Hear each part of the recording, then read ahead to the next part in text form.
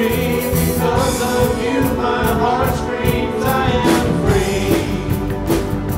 I am free. I am free to run. I am free to run. I am free to dance. I am free to dance. I am free to live for you. I am free to live for you. I am free. I am free. I am free. I am free. Who the sun sets free is free indeed. Who the sun sets free is free indeed. Who the sun sets free is free indeed. Who the sun sets free is free indeed. Come on, church, let me hear you. I am free to run. I am free to run. I am free to dance. I am free to dance. I am free to live for you. I am free to live for you. I am free. I am free. I am free. I am free.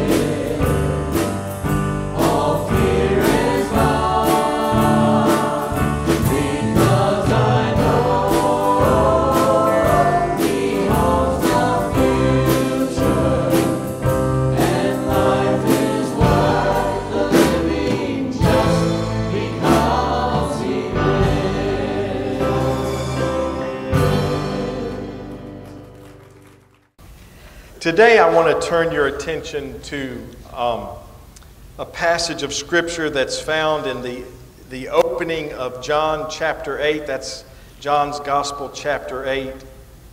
It is a miraculous moment in the life of an individual, and I think also a miraculous moment for Jesus' followers as they watch him in a very tense moment do probably what would be somewhat expected, but at the same time unexpected by some who were there in that circle. And you'll see what I'm talking about as we progress.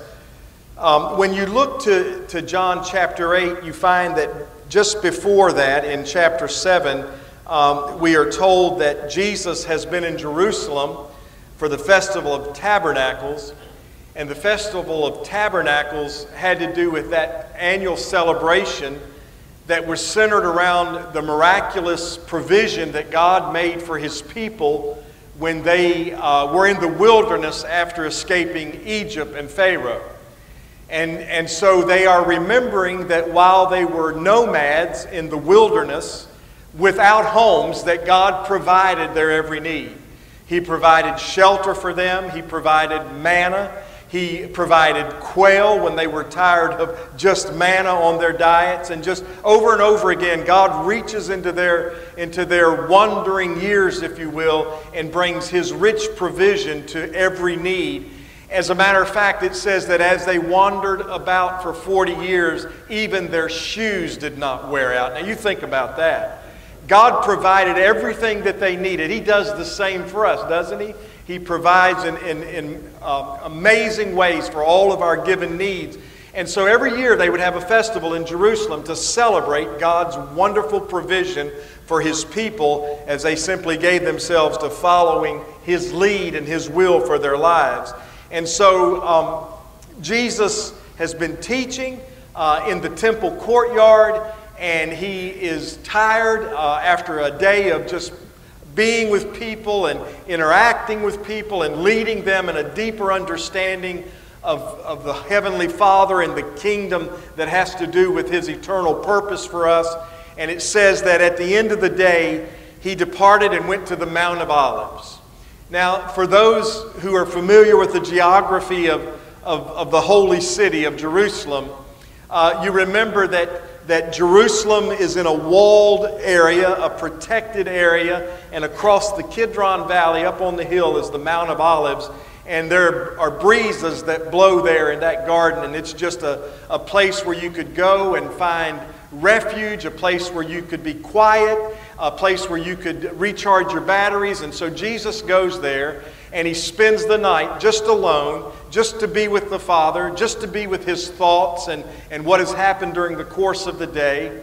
And so when you pick up in John 8, it says that in verse 2, it says, "At dawn He appeared again in the temple courts where all the people gathered around Him, and He sat down to teach them." And so it's like this. He gets up early that morning at daybreak, and He walks back over to the holy city.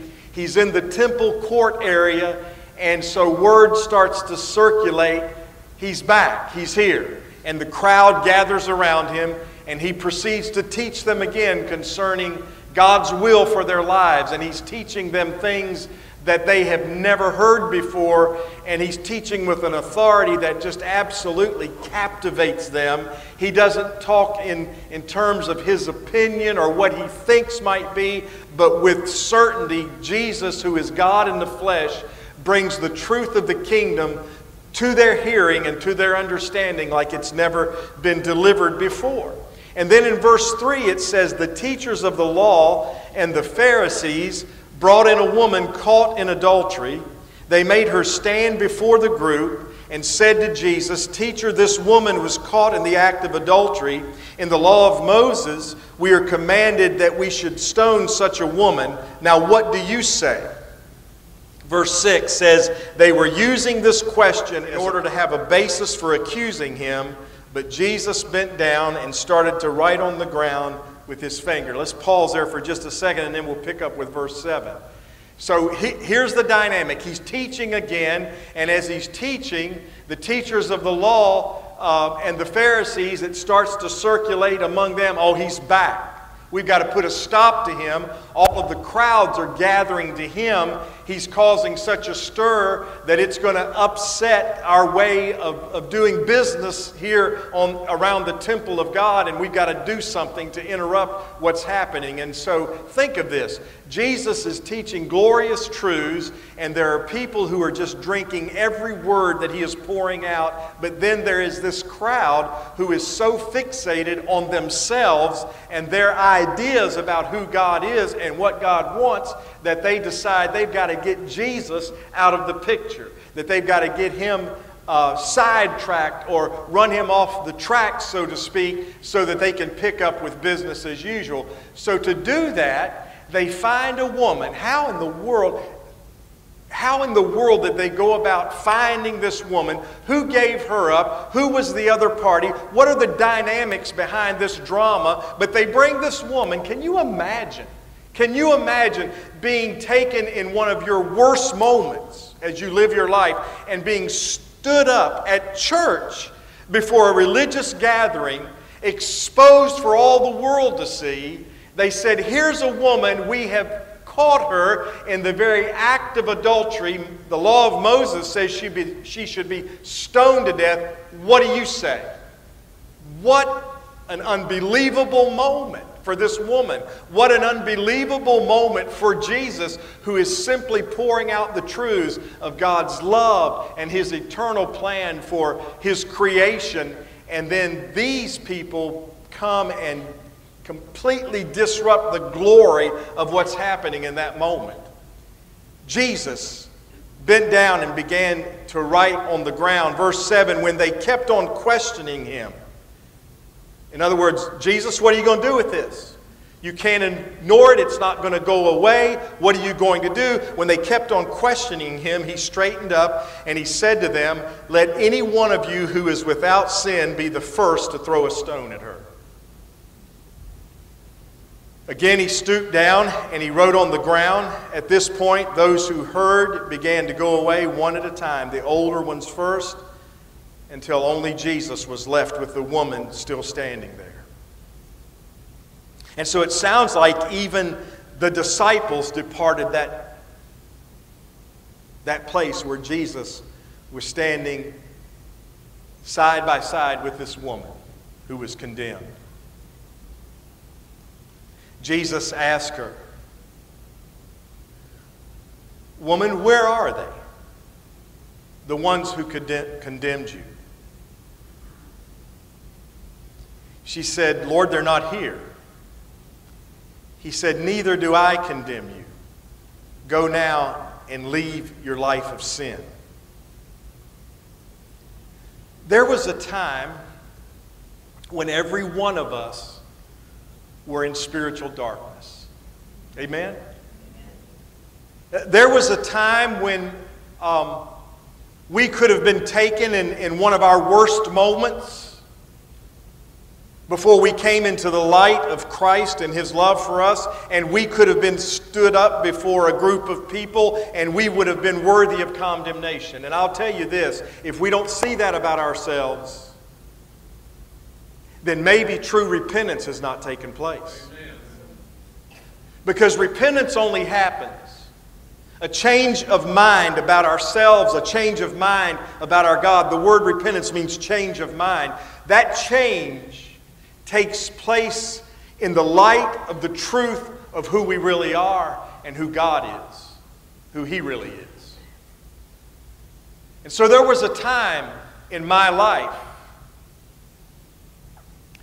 when there is no way in the world that I would have wanted to be put in the middle of a church group and have my life exposed.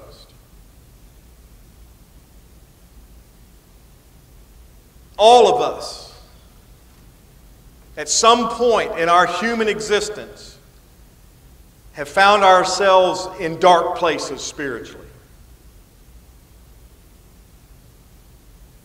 And there were plenty of people looking on, observing our lives, who could have stood up in front of the church and called for a reckoning in our lives. And they would have been justified.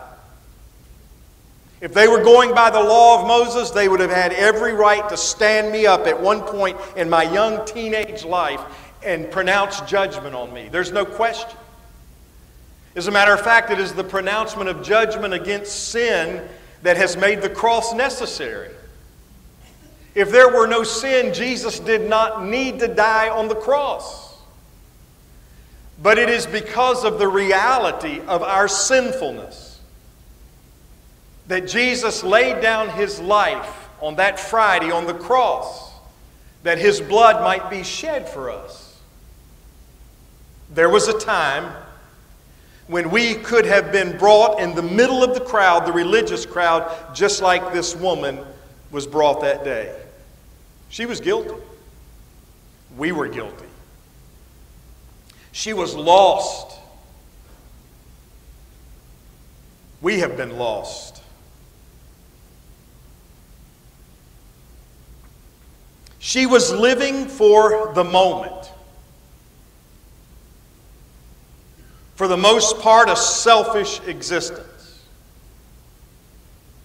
And we're no strangers to that. We've lived for personal gain and personal pleasure and personal satisfaction. We have a story just like she had a story.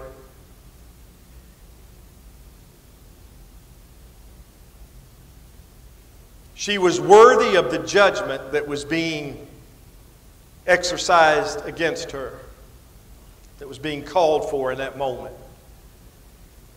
Do you notice Jesus never asked her, "Did you really commit adultery?" That was not in question. She had done what was wrong in terms of what the law of Moses had delivered to the people. There was no question about her guilt. There was no, well, I'm sure if you had to do over, you would do it differently. There was none of that kind of discussion. There was just a simple question that was directed to her as the crowd departed after they were challenged. If you're without sin, you throw the first rock of judgment against her. And they knew. As a matter of fact, some commentators say the second time that Jesus knelt down and was writing in the sand, there are some who speculate that He was writing the names and the sins of those who were holding the rocks waiting to kill her for her sin. We'll know when we get to heaven what He wrote in the sand, I think. But that speculation may not be far off as far as the scholars speculate. Maybe it was their names and their sins that were being cataloged that day. Whatever was happening, one by one, from the oldest to the youngest, they dropped the rocks that they were holding and they walked away. And the only thing Jesus said to the woman, there was no sermon about, "You shouldn't have done that. You know better than that." There was none of that. Woman, where are those who condemned you? There are none, Lord. They're gone. Neither do I condemn you. Go and leave your life of sin. The Son of Man came to seek and to save the lost. God so loved the world that He gave His only Son, that whoever believes in Him should not perish but have everlasting life. Verse 17 of John 3, God sent not His Son into the world to condemn them, but that the world might be saved. As many as believe are saved. As many as don't believe are lost, are condemned. In that moment when Jesus asked her, "Where are your accusers?" In that moment when she confessed, "They're not here." In that moment when Jesus said, "Neither do I condemn you," there was a faith transaction that took place in that moment. In that moment, she came to believe more in the words of Jesus than the words of the accusers. The word of the accusers was she didn't deserve to live another day. She was such a miserable failure by the way she had lived her life. The only thing she deserved was death. That was the word of the accusers. The word of Jesus was, "I'm going to give you a brand new life." I'm going to give you a brand new opportunity to find out why God put you on this planet. I'm not going to condemn you. I'm going to save you. Now go and find a new life and leave the shadows of sin behind you.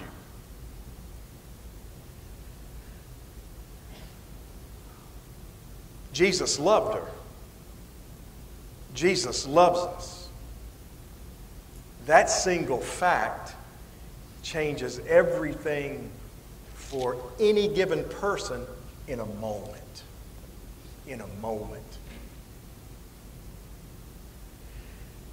I was 16 years old when I got saved. Oh, I'm so glad I got saved at 16. Because at 16, I already had so many things I wished I had done differently. That's unbelievable, but it's the truth.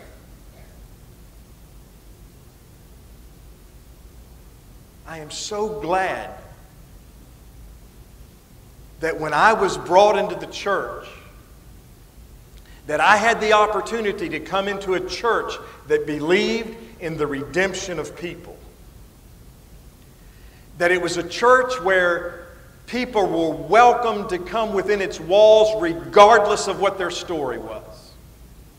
I had no religious background to speak of, except for my Nana and a couple other godly folks in my world. I didn't have any church attendance record to boast of. I didn't know any Bible stories. I didn't grow up learning about all these different stories of the Old Testament and the New Testament. It was all new to me. But I was blessed to be brought into a church that treated me like somebody before I felt like somebody. A church that believed that no matter who you were or what your story was, that there was an opportunity for a brand new story to unfold because Jesus loves you.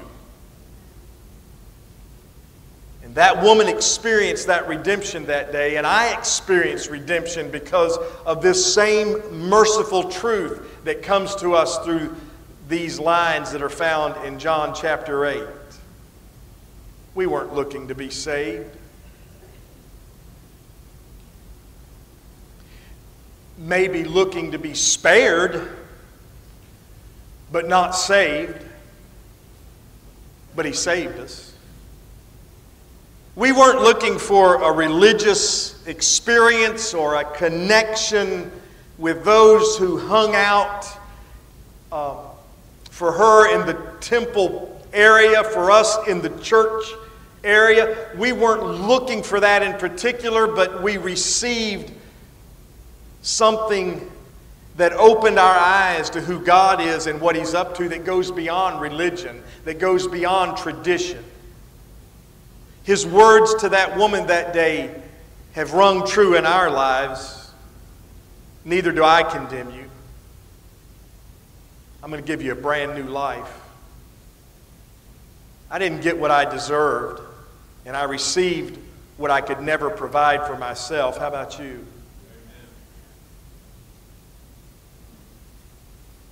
Amazing grace. How sweet the sound that saved a wretch like me. I once was lost, but now I'm found. 'Twas blind, but now I see. There are some modern day followers of Jesus who would go in and change the wording of that first verse of Amazing Grace. John Newton wrote it just like that. He saw himself, before the grace of God was applied in his behalf, he saw himself as wretched because of what sin had done to him. He was involved in the slave trade of his day. He captained a ship that would bring slaves from Africa to North America. And it was on one of those voyages that God reached in and touched his heart, and he left that trade behind and sought a new life because of the mercy that God was bringing to him. The modern writers would have us to sing it something like this: Amazing grace, how sweet the sound that saved one such as I. Oh, you dare not call someone wretched, right? We got to cancel all of that, right? You got to cancel all this stuff that might offend someone. But the truth is, before Jesus came into my life, I was a wretch. I lived for myself. Even as a teenager, lived for myself, going my own direction, deciding what was best for me. Never giving a thought to the Bible or what God would have for me. That's a wretched life, right? Amazing grace came to us in our darkest moment and helped us to realize that God loves us not because of our performance, but He loves us because He has created us for Himself.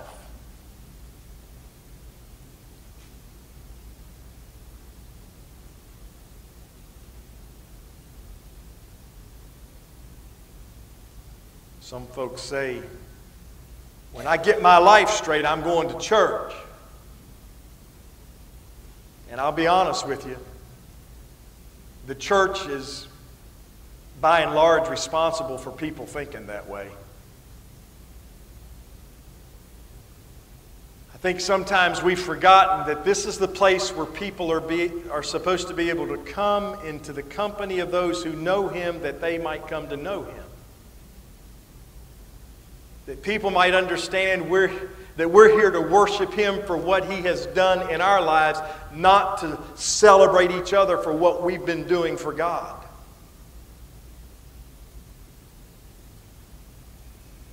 Amazing grace, in our darkest moment, was brought to our understanding. Do we need grace? Oh, you bet we do. Because there's not a one of us who could even begin to change our own story. Only He can do that. But He can do that. I'm interested when I get to heaven to find out what happened with this woman after that day. Because nothing else is written about her in Scripture. Nothing tells us what happened as she left the presence of Jesus. Nothing is written about she did leave her life of sin. She did become a brand new story written because of the blood of Jesus that would be shed in her behalf. But one of the things that's going to happen when we get over yonder is we're going to be able to see people like her and get what Paul Harvey used to call the rest of the story. I'm looking forward to that. I think I'll be able to spend a lot of eternity living in the glory of what God has done, one person at a time, as He called them into His light, into His love, into His grace. I love hearing stories about people who have come to know God and have dedicated their lives to living for Him. I love to hear the backstory. I love to hear about what it was like before they opened their hearts and what happened after they opened their hearts. I'm anxious to find out how she spent the rest of her journey on this earth because of that fateful day. I trust she received the grace that was offered that day. I know I'm glad I received the grace. I know I'm glad that I made a personal decision for Jesus. And it was a moment of faith because I didn't know enough to even talk about salvation. I was no theologian. It was the summer before my junior year in high school. I was a high school kid. But I knew that Jesus had made Himself known to me. And it was a moment of faith. Religion and the religious crowd sought to destroy that woman that day because of her sin. To remove her, they would say, to remove the cancer from their holy company. Lord, forgive us for thinking that it is our job to cleanse the company of God's people.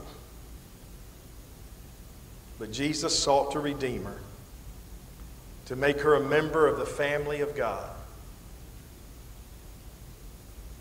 That's a truth to be embraced.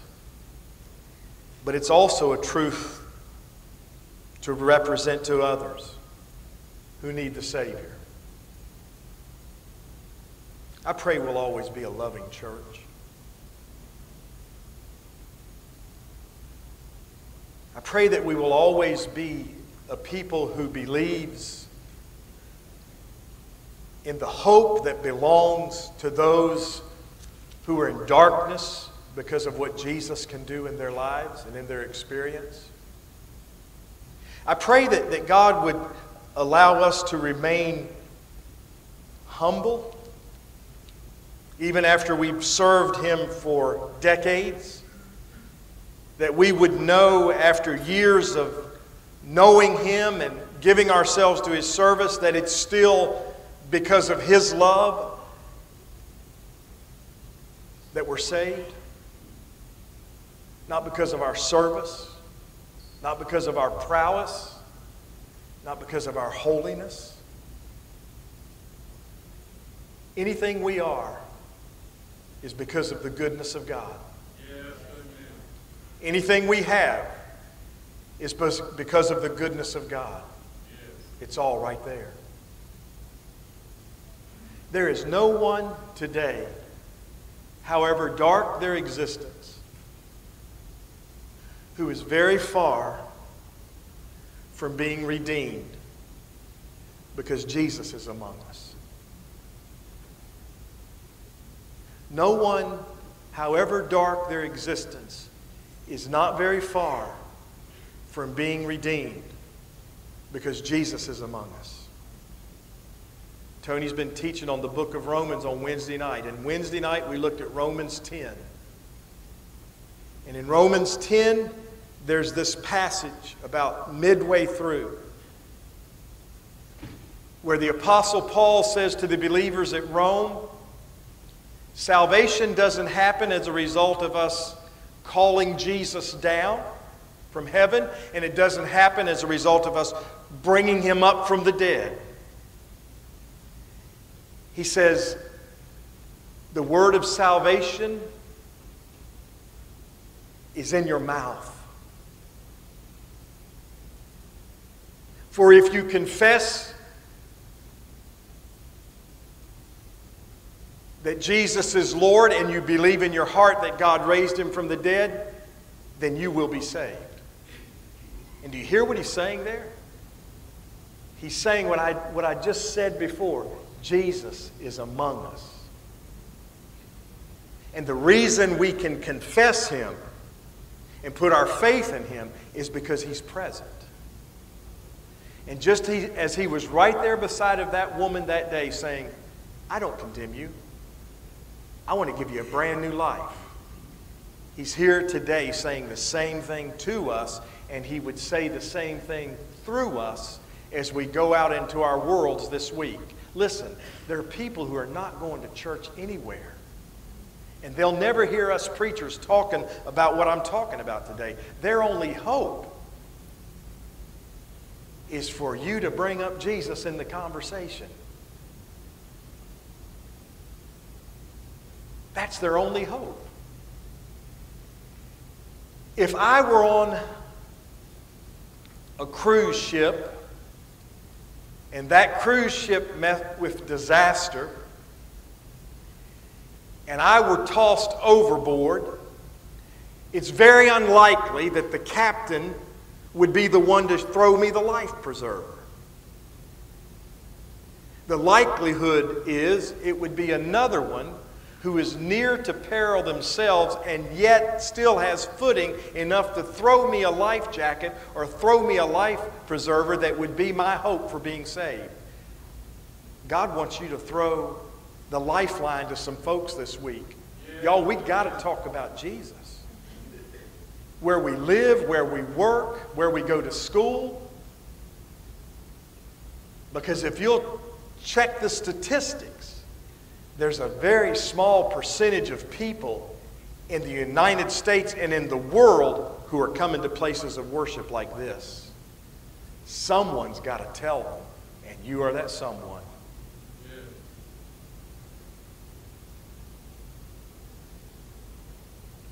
Are you saved? Is there someone in your world who needs to be saved? Will you tell them about Jesus?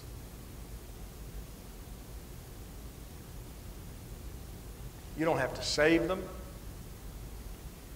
You don't have to figure out how to get them from where they are to where they need to be. All you've got to do is bring them into the light of who Jesus is. And if you're saved, you know today, Jesus knows how to talk to someone's heart. Amen? Jesus knows how to look someone in the eye and give them a brand new lease on life. Today, I thank the Lord for saving a wretch like me. I thank the Lord for allowing me to see the light when I was living in the darkness, not looking for Him. I thank the Lord that heaven is my eternal home, not because I've earned it, but because He's given that opportunity to me and to you. Woman, where are your accusers? There are none, Lord. I'm not going to condemn you either. I'm going to give you a brand new life. Lord, this morning, there are people all around us who need a brand new life. And sometimes we have thought that we need to go back and clean up the messes we've made, and Lord, that's not even possible. The best thing we can do at any given time in our journey is to bring ourselves and our broken pieces and lay them all before you and receive the redemption and the salvation and the newness that you're wanting to bring to our lives. Lord, the devil wants to use our past against us, but we all have a past. But because of Jesus, we all have a future. And so, Lord, help us to let go of what has damned us, what would condemn us, and help us to take hold of what can save us. Because the debate is not, do we need to be saved? The debate is, will we be saved? Will we receive the mercy that you're extending to us through your Son, Jesus? And Lord, will we become party to helping others to see the truth about Jesus' love and redemption for their lives? So save us, Lord, and help us to help others to find their salvation by making you the center of our existence. Lord, I look forward to hearing that woman's story when I get home about what happened after that day.